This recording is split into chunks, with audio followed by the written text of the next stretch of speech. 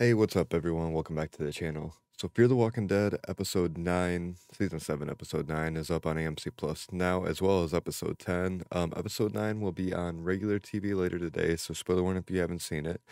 And I'm going to be doing my episode 10 review later today. It won't be up this morning. I'm going to catch the video after I upload this video, or I'm going to catch the episode after I upload this video, but I'm going to get the video review up later today. It is Easter. Happy Easter to any of you guys that are celebrating. And yeah, just so that way I can get some sleep before that. And yeah, just a reminder, if you are new to the channel, please consider subscribing. We're going to be covering Fear the Walking Dead every week as it comes out, as well as any other Walking Dead and all that stuff. So yeah, let's jump right into it. So this episode was different, but still has in season 7 of Fear, if you remember back. I do have a playlist with all the other episode reviews. You can check that out on the channel. But out of nowhere, Alicia's somewhere that we're not familiar with, and we get the introduction of the new character, Paul, who, like Connie in The Walking Dead, is also deaf, but he's a musician. He was a musician, and really the rest of his hearing went when the bombs went off, and that's also how he lost his wife. So we kind of got that backstory there. But the main thing about this episode was Alicia coming into the own of becoming a leader or believing in herself to become a leader. Um, we know she was hearing voices on who she wanted to follow when we did see her in the beginning part of the season. And basically, Paul is the one that kind of told her that maybe the voice in your head is yourself. You shouldn't be drowning out because he also has voices in his head he doesn't want to hear because his wife was talking on the walkie as the bomb was coming down, and that was the last things he could hear before he lost his hearing completely. And we also know that Alicia went to ask Arno, who was that other group from the bunker, see if they would help take the tower. But obviously, Arno is not happy with her, and at one point even tries to feed her to the walkers of the people that apparently she got killed and trying to lead them to Padre. But like there was very little Morgan in it, even though he did show up at the end, which I mean, I'm a fan of Morgan, so the more I can see of him personally, the more I'm happy about it. But yeah, so Arn like how do I want to say it?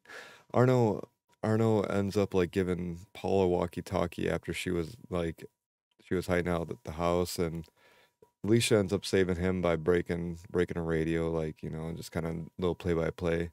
And I just thought it was really like they just had a lot of interesting dialogue. And we finally getting to know a little bit more of why she was so obsessed with getting the Padre, but now what it's coming down to, kind of like when we were all theorizing if Padre was real or not.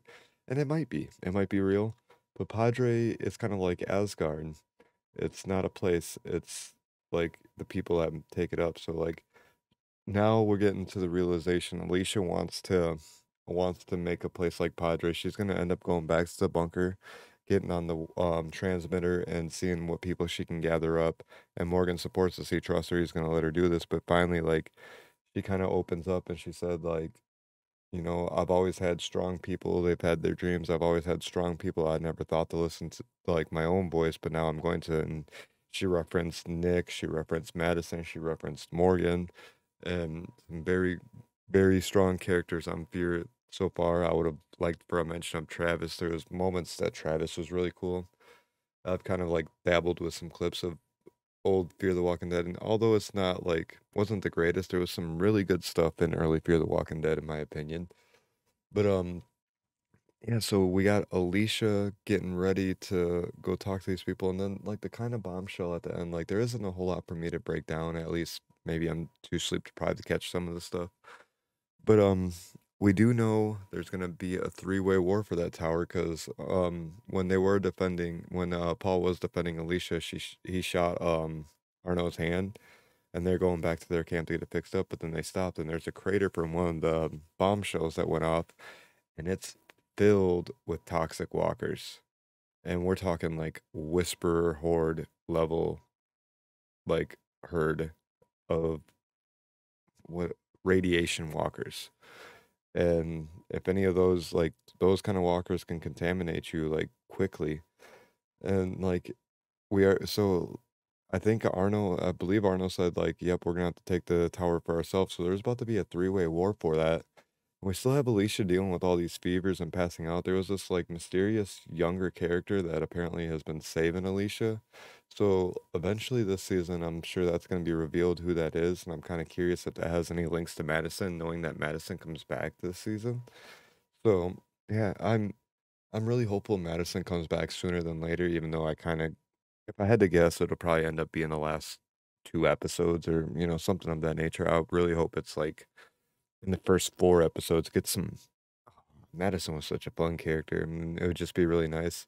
And I also have worries that Alicia may die soon in the Fear the Walking Dead, and I want them to have as many scenes together as possible since Nick ain't around to have scenes with Madison.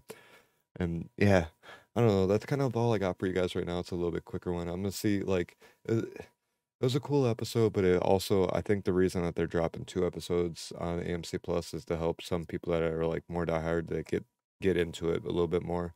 Feel like there could have been more. It was a little bit slower. I didn't hate it, didn't love it. It was cool. It was really good to see another episode focused on Alicia when there was only like one and a little bit of the other episode from the first half of the season. It was really good getting a bunch of Alicia. Really would like to see something Madison. Don't expect that for a little while though. I would love to be proven wrong on that. Anyways, let me know what you guys thought about the episode. Let me know if you guys have already checked out episode 2 in the comments. Like I said, the video for that will be up later today. I'm gonna watch the episode before I go to bed, and I'll take care of that sometime in the afternoon.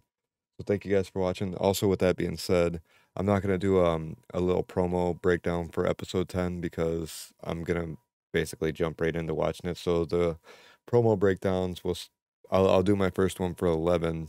We'll say that'll be up Monday or Tuesday. That's should give me plenty of time. Yeah, thank you guys for watching. Subscribe if you're new to the channel, and let me know what you guys thought about the first episode of this part of Fear the Walking Dead. Take it easy. Peace.